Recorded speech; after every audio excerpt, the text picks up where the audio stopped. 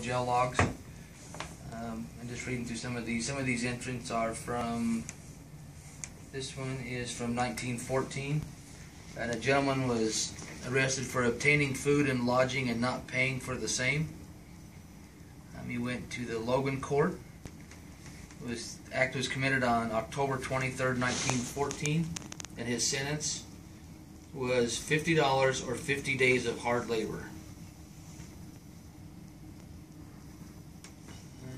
Assault and battery in 1914, $50 fine or 50 days of hard labor.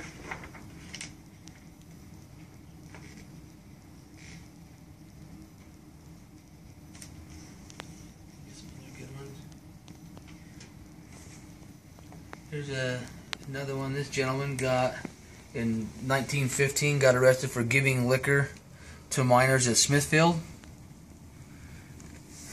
And had to do jail time. Doesn't say how much he had to do.